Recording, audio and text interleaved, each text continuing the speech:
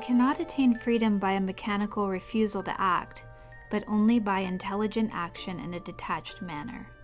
Gandhi, Young India, September 17th, 1921. Again, two criteria that are equally essential.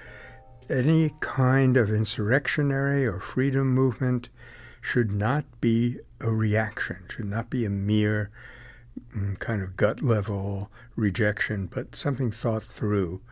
The other criterion is even more important and more difficult, and that is to work with detachment, meaning, among other things, that even if something that you try to do has failed, you don't sulk, you don't say this was an utter failure. You just try to learn from it and go on to the next action in your plan.